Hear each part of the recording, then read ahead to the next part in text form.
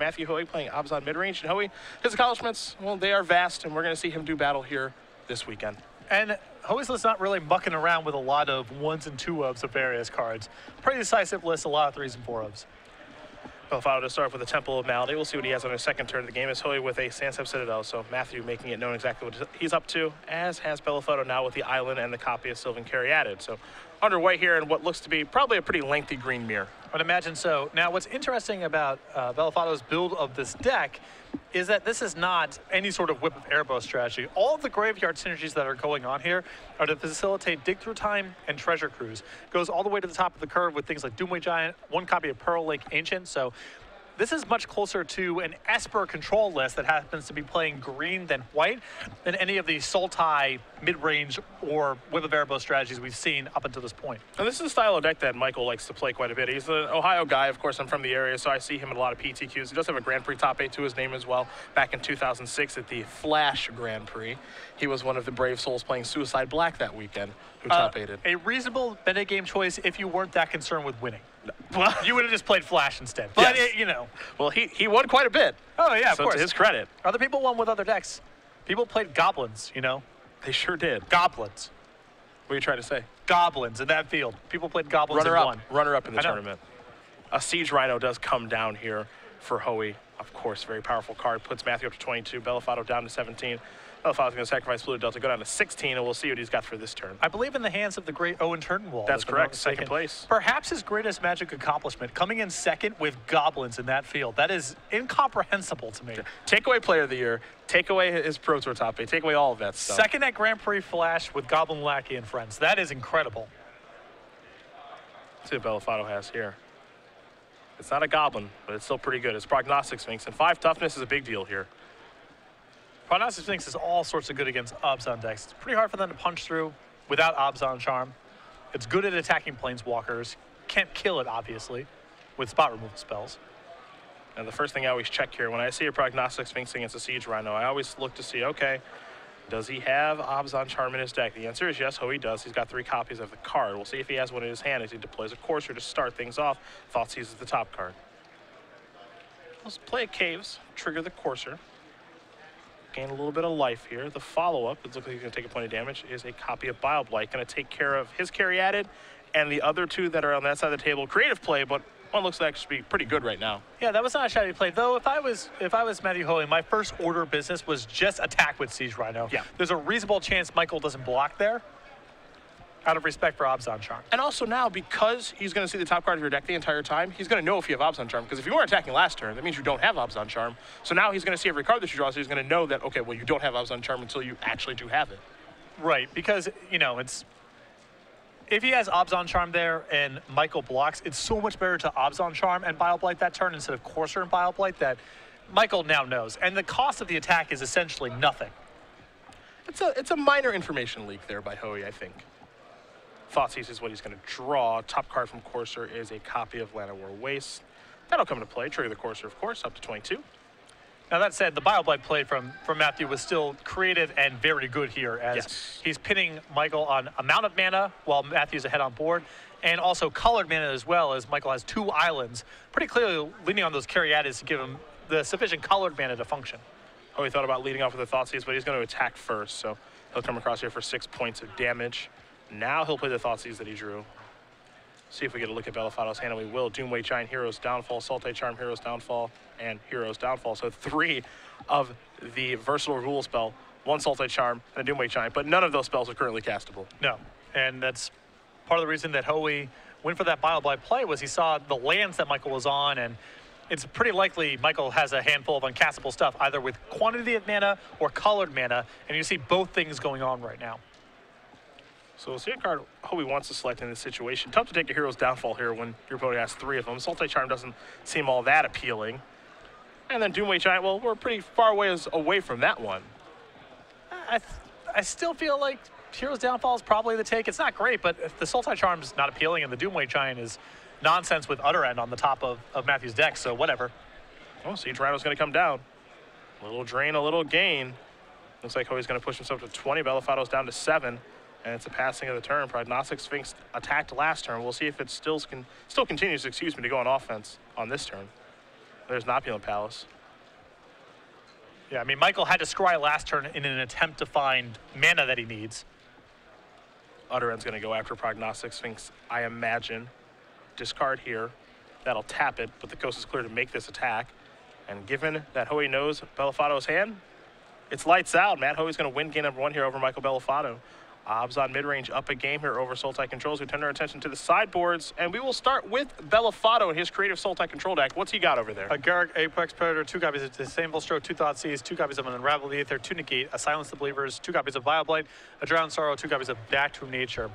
Not a lot that I'm thrilled with here. I think the Thoughtseizes are fine, the Disdainful Strokes are good, the 1 copy of Silence the Believers is good, and the 1 copy of Garruk. I think those are all fine cards to bring in. Other side of things, Hoey's got 2 main deck NFNs of the foremost, and he's got 2 more in his sideboard, so he can warp to 4 of those if he'd like. He's got a Dune Blast, and then Hostilities, and Obzon Charm, 4th Obzon Charm being in the board, 3 in the main deck, 2 Nissa World Wakers, and a Race, a Liliana Vest, 2 Drowned Sorrows, a Bioblight, 2 Read the Bones, and another End. But what you find here is what you typically find with Obzon midrange. A deck that hedges a lot game number 1, and they can sideboard appropriately in a specific matchup for games number 2 and 3. And that's what he's got the ability to do here with cards like Read the Bones and Nissa. I think that he just wants to become a card advantage deck, and the cards you just mentioned I think are excellent to that end. The Nissas and the 2 copies of Read the Bones. I think the Liliana Vest is also fine, and the Obzon Charm to that end. I don't like going to more copies of NFNs than the foremost because Michael's deck is probably flush with just random removal spells to take care of that kind of stuff. I want to focus a lot more on card advantage, planeswalkers, a couple removal spells, and have that be the core game plan. I think that this matchup gets really tough for Belfatto after sideboard again because Hoey just has the ability, and this feels like Jund from years past where, you know, you're hedging a lot game 1, but then the stuff he gets to bring in and the stuff he gets to take out, he gets to take out some pretty bad cards and bring in some really nasty ones. Yeah, for sure. I mean, just having access to 4 Obzon Charms and Read the Bones is already pretty bad for Michael, who's trying to do a lot of 1-for-1 trading with this deck. On top of that, threats like Nissa, if they resolve, are really problematic. Well, these players will shuffle up here for game number 2. We will talk about Patrick Chapin's fantastic book, Next Level Magic. It has been remastered for 2015. Yeah, exciting updates, new examples, new cards being described. Also available in paperback for the first time in approximately here. Also available as an ebook if you're more interested in that. StarCityGames.com/NLM. You can order your copy today. It's like a remastered CD. You know, you change it up, you put some of those remixes on there that didn't make the original one. It's perfect. It's updated with new images and new stuff. Yeah, my ideal remastering is the Biggie Smalls album that cuts out all of Puff Daddy's mumbling over all the tracks. That would be my first choice for a remaster. Oh, so you don't like Puff Daddy? I don't like him mumbling all over Biggie's tracks. Oh, well, he can't stop. And I know he can't. And he won't stop. I know he can't stop. Would you like me to stop? I would like you and Puff Daddy to stop mumbling over Biggie's tracks. We should make a CD. Yep. And I can mumble on your tracks. Yeah, that'd be great. How does that sound? It would breed a lot of resentment. Okay. We'll talk to... I would pursue a deal with another record label. Oh, okay. Okay. So you don't... And I know that Patrick Chapin is already a music mogul on top of his million other pursuits. That's correct. So I have someone I could go to. Look, you gotta leave Puffy alone, man. He's just doing his thing. Or is it Diddy or P. Diddy or Sean? Or, yeah, I'm not entirely sure. When is it acceptable to say you only get to have one name? Why do you just get to keep having names? I don't know. I think it's fine. People have a lot of nicknames. I'm much more annoyed with the ruining of the art that mumbling over someone's tracks represents. Okay. Than someone calling themselves 7 different names. I think it's offensive to just decide that you can keep switching your nickname. Sure. It's not, I mean, it's not great, but whatever. Once you're that rich and successful, you're enabled by a million loons and sycophants, and you're just going to end up doing things like giving yourself a dozen nicknames. It's okay. Like, who greenlit Diddy? That's not even a good name. It doesn't matter, because he's surrounded by people who are like, that's a great idea. So that's how that sort of thing It's like the show Entourage. Yeah. That's his life. Right. I'll swap to start things off here for Belfatto. Hoey will draw. Temple of Silence, take a look at the top card. It has become the bottom card. We'll head back Belfatto's way. If I ever get really successful, you're going to be stunned with the things that I start doing. Like adding cream to your coffee? You're going to be stunned with how enabled I am. It's a forest. He's got all 3. But that doesn't mean his hand is turned on. A card like Hero's Downfall is something he cannot cast right now. Hoey's going to sacrifice his Windswept Teeth. Yeah, these decks are taxed. I mean, we saw that same thing going on with Ken Ketter's deck as well, needing double green and 4 different colors, double white for Soul Theros. It's tough to cast everything. For the record, if I ever do become laughably rich like Mr. Combs, the first thing that I will be doing is playing a real-life edition of Carmen Sandiego. Oh, that's great. I'm just going to hide, I'm going to call you, and then you come find me. Yeah, that's actually awesome. There you go. That's a lifelong goal of mine. Sultai Charm will be a little draw 2, discard 1 mode here. Catalog, as it were. And I think this might have been one of the reasons that Hoey led with Anafenza as opposed to some other threat was he knows the castable answer in Michael's hand right now is Sultai Charm, and Sultai Charm can't touch Anafenza. So much better to start here than, let's say, with Corsair Crew Fix, when you know that Michael's mana only allows him to cast a certain portion of his reactive cards. And you saw Sultai Charm in the first game. Yeah. You don't know how many are in the deck, of course, but you at least saw one, and if you can play around it accordingly, you might as well do so, and that's exactly what he did by casting Anafenza. You saw Belfatto discard Drown in Sorrow to Sultai Charm. He'll play a Polluted Delta. That'll give him a second black source of mana if necessary. And just a passing of the turn. So we're going to go back Hoey's way. Hoey will draw a card to copy of End Hostilities. Not a card I expect to see in his deck after sideboard, actually. A little surprising. Possible he's worried enough about Prognostic Sphinx, or he just thinks that Michael's deck is more creature-oriented than it actually is. He saw Caryatids, he saw Prognostic Sphinx. He doesn't know that his deck is as controlling as it actually is. Looks like Belfatto's going to go down to 15, sacrificing the Polluted Delta. There's a Swamp. He's drawn so many basics this game, but you know, when you're a 3-color deck, you need those non-basics to really tie the room together. Opulent Palace and Temples. You know, fetch lands are nice, but there's Hero's Downfall to take care of that. And scry lands are just so important in a general sense that, you know, you'd really like to have those. Belfatto will draw.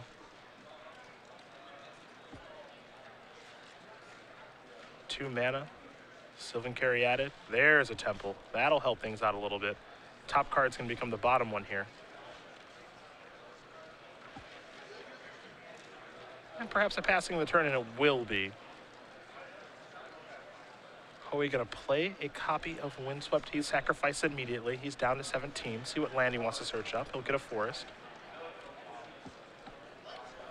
We'll see what he wants to deploy here now that he has 4 mana. And now we'll see how much does Matthew respect the possibility of Disdainful Stroke. Does he try to play under it for a while? Looks like he's just going to go with Corsair, so perhaps the answer is yes here. Depends what his hand allows him to do. But Corsair is going to resolve. Oh, he's already played a land for the turn and Windswept Heath, so the plane that's on top of his deck will be his draw next turn no matter what. Belfatto 1-tap, 5 lands and a Sylvan Caryatid in play.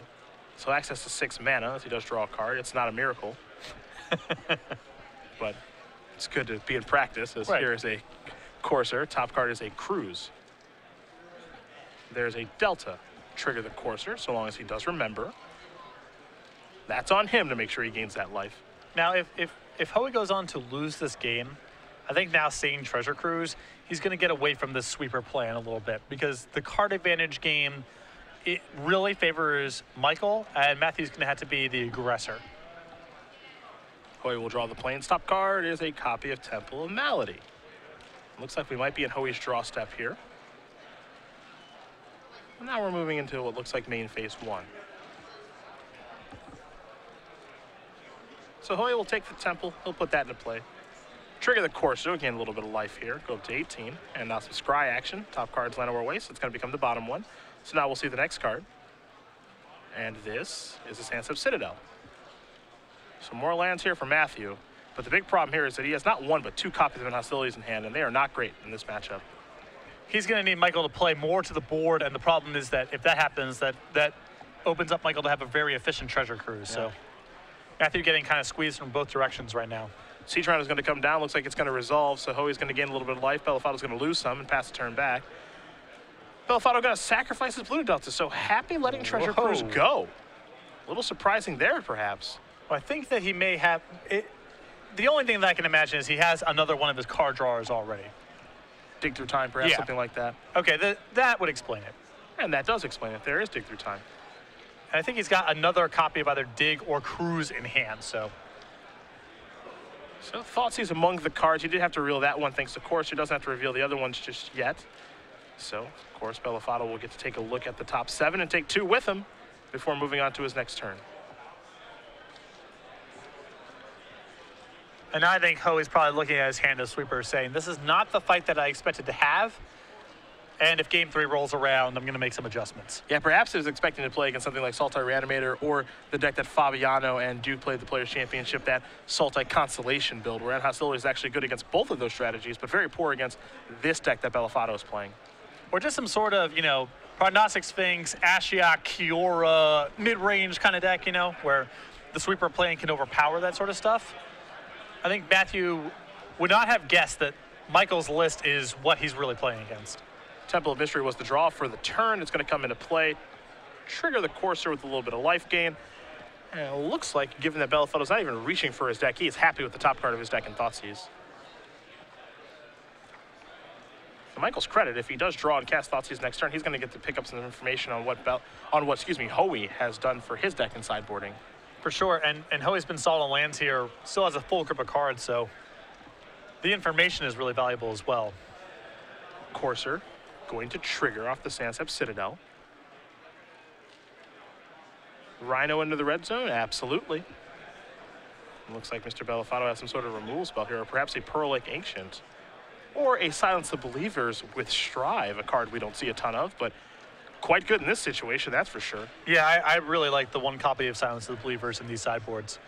I think post-board in the mid-range matchups, it's often just killing something and exiling it, which is already good because so many of these decks play Whip of Erebos. And it's not hard for the board to get to the spot where you're killing 2, sometimes 3 things. A great use of one sideboard slot.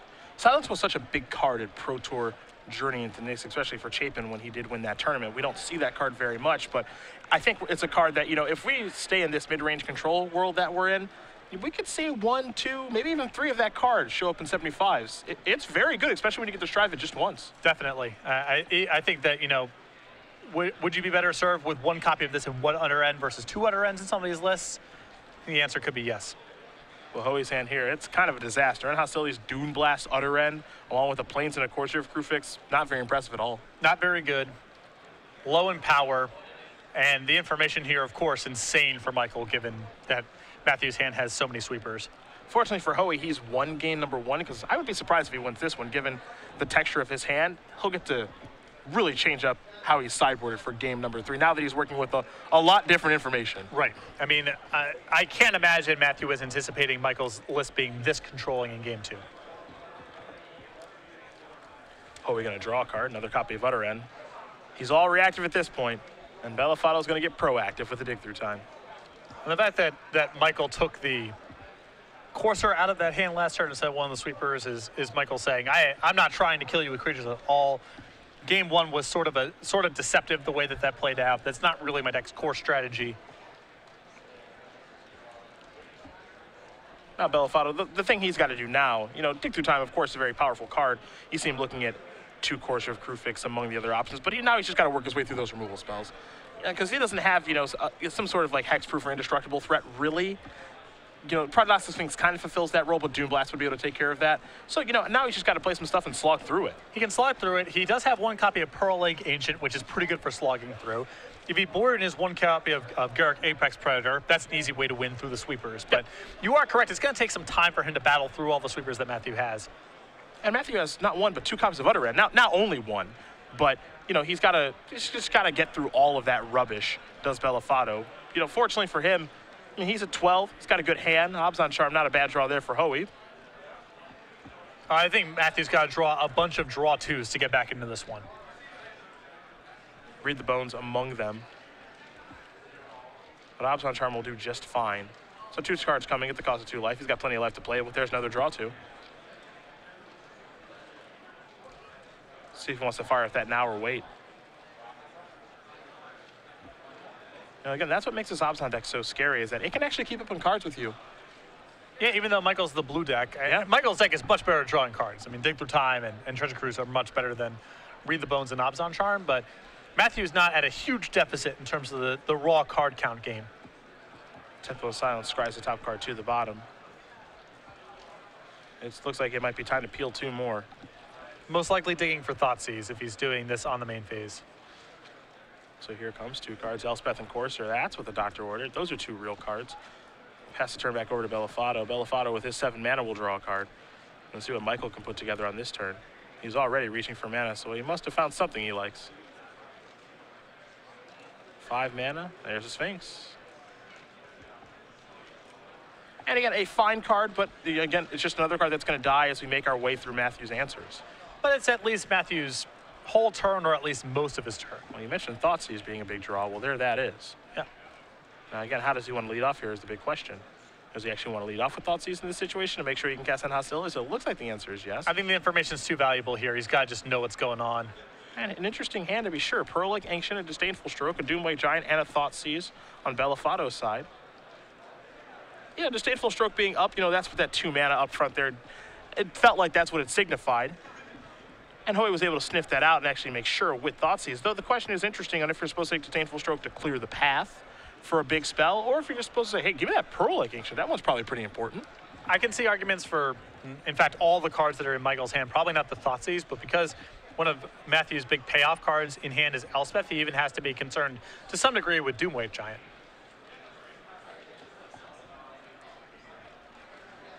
But Matthew now on the back of these back-to-back Obzon Charms and this Thoughtseize is really, he's caught up in terms of the card count. He's got a lot of power in his hand to work with. The sweepers are going to be pretty potent given how creature-heavy Michael's hand is. He's got a shot in this game, and it was looking pretty bleak 2 turns ago. Well, decisions. Hoey's certainly going to take his time. Number 20 on our Season 1 at leaderboard here for 2015. Did come into this tournament with a bye. We've seen him have a lot of success on the Open Series circuit, mostly in Legacy with Stoneforge Mystic, but no slouch in Standard either. He's got a real choice to make here. Not in a bad spot anymore, thanks to those Obzon Charms. You said it, those draw twos very important for him. And keep in mind that Michael has a lot of information about Matthew's hand and how sweeper heavy it is, so that's part of the complexity here is any card that Matthew takes here informs Michael about what Matthew's plan is for the game. So this is a super complicated Thoughtseize, especially because all the cards in Michael's hand are of approximately even worth. There's a case for all of them. He's going to go with the stroke. And I think the decision there for Hoey wouldn't surprise me if he's thinking about, can I beat Pearl Lake Ancient? Yeah. He's going to tap a bunch of mana right now, and he's actually going to go with Elspeth. You saw Belfatto reaching for his Prognostic Sphinx, expecting for it to die, but that is not the case, so does not elect to cast End Hostilities or Dune Blast in this situation. Well, now that the Disdainful Stroke is out of the way, he can say, all right, go ahead. Do you add something to your board? Okay, now I sweep away everything. Do you attack my Elspeth? Okay, I play a sweeper. I plus my Elspeth. I have your Pearl Lake Ancient covered for the time being. Belfatto going to cast Thoughtseize, so he wants to get a better idea of, okay, what's going on your side of the table? You see a Doom Blast, End Hostilities, a Courser of Crewfix, and Utter End is what Hoey's working with.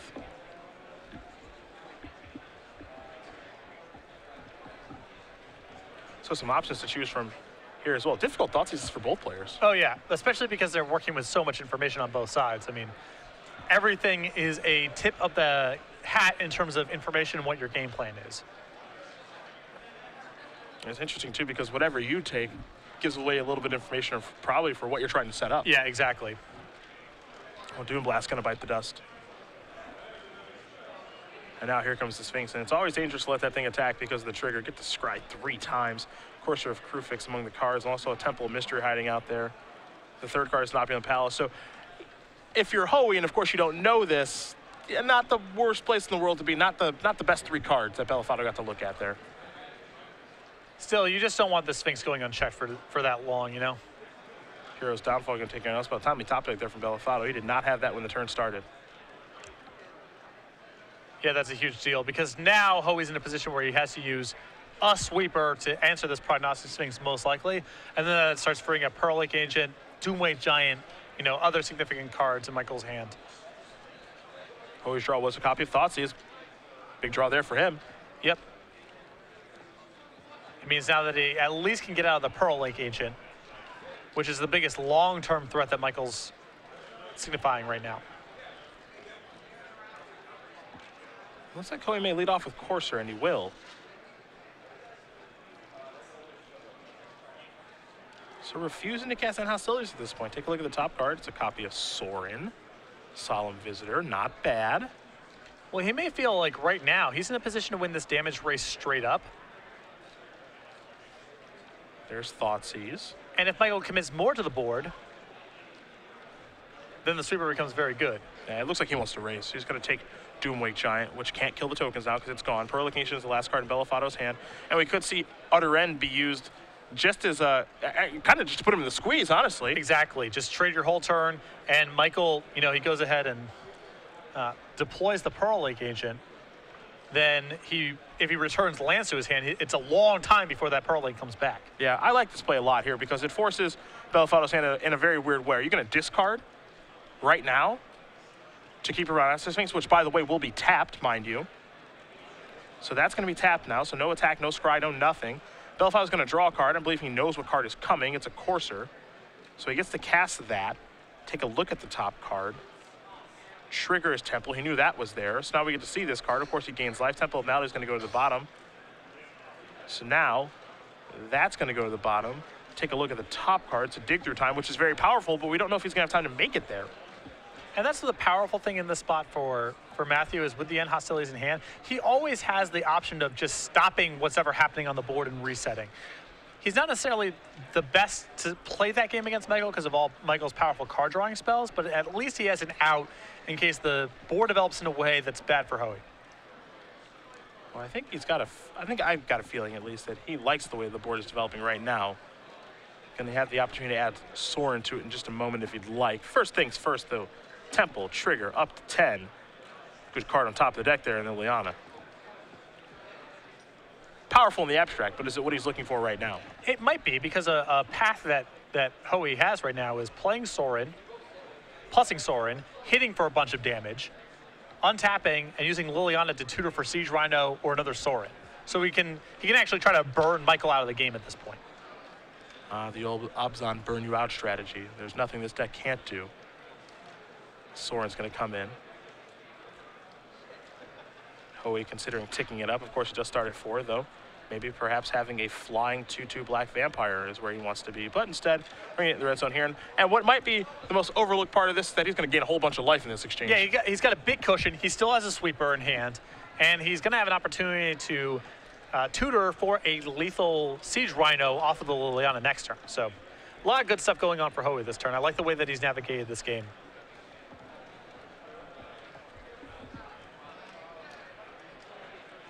Some damage will happen. Some damage will be dealt. Belfatto's down to 2. Hoey, of course, gains a bunch of life there. Dig through time to draw here for Belfatto. Top card is a Garrick Apex Predator. How does that change things? Might be a little late to the party.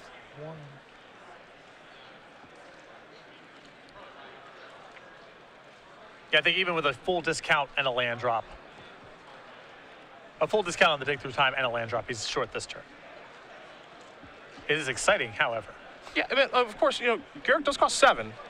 So if he wants to play, yes. Okay. If he, I mean, but this would force his dig through time to be Garrick plus lands. And I don't know if Garrick plus land is what he wants to do. You know, that's the bigger question at this point. I mean, it's Garrick. It's hard to pass up on that card. Though, to be fair, maybe if he finds something like Doomwake Giant, then all of a sudden it's, I'll take Doomwake Giant, kill your stuff, and have Garrick as my backup card? That's very solid. Yeah. And he's found two cards, that he likes. Because his attackers allow him to clean up Sorin. So he can get out of that, assuming that he can clean up the board. Dissolve the top card here. Let's also not forget, too, that if it is Garrick plus lane, he gets a gain of life. Yeah, he gets a gain of life. Go up to 3, which is a big deal. And he's tapping 7 mana, so we know what this is going to be. It's the Apex Predator. Now, a lot of text on this card. Destroy target Planeswalker is 1. Destroy target creature, you gain life equal to his toughness, so kill your Courser, gain 4 life is a big deal. Of course, you can make a 3/3 black beast creature token. We'll have to check to see if we have those with us. Be a little surprised if we do. With Death Touch on the battlefield, and then, well, we'll talk about the emblem if we get there. And the Dissolve on top of Michael's deck is a big deal, too, because, you know, Hoey's line of play here of using Liliana to search for Siege Rhino no longer works. Yep. This game has gone through a couple of swings, my friends. Sorin looks like it's going to take up. He's coming in the red zone, going after Garrick, which he will get to kill. Yeah, which is a big deal. A big deal, and it also means that Michael's creatures on the way back cannot kill the Sorin. Yep. So this is a pretty solid consolation prize here for Hoey. And he might be happy resetting. Yeah, he is. This is what you talked about with the reset button, always having this available if he didn't like how things were going. And given that he's working with the information of, okay, you have no board, I know you're drawing Dissolve, I can play around this appropriately, not a bad turn there. Yeah, and now he's working towards a Sorin emblem, which is going to be a big problem for Michael's deck to beat, because you look through this list, there's no Planeswalkers, except for the Garruk that has just died. So he's going to be really hard-pressed to beat this. Oh, what a draw. What a draw. A little surprising he doesn't even cast the Dissolve, though. I'd rather get the Scry there. Yeah, you might as well Scry. Now Sorin's going to make a Vampire token. Thoughtseize is so powerful. And now he gets to clear the path for exactly this in Liliana. You have to imagine we're going to see some tutoring here. And it could be that burnout plan that you mentioned to go find a Siege Rhino. Yeah, because Siege Rhino next turn allows Matthew to plus. I guess he's still short of lethal if he pluses, but puts him in a squeeze. It's still a lot of it's a lot of damage. And you saw him very quickly search for something. He didn't get a great look. It may have been a Siege Rhino, but he knew exactly what he wanted to search for. Yep. This has just been a great game from Hoey. I mean, it was looking bleak for him in a number of turns. Up-Impulse is going to come down, and it's going to be an extension of the hand. So Matthew Hoey is going to win this match here over Michael Belfatto. 2-0. Abzan midrange is going to take down Sultai Control, but this is part of the appeal of Abzan midrange is when you get against these other midrange and control decks, you can just sideboard into a lean, mean, butt-kicking machine. Well, and I didn't even think Matthew had the ideal setup there. He was really sweeper heavy, but the way the game played out, the sweepers were just good enough. I mean, there's a couple spots where Michael needs, just one more attacker, one more blocker, one extra counter spell, and Matthew's entire line of play doesn't work. But Matthew had just the right amount of resources.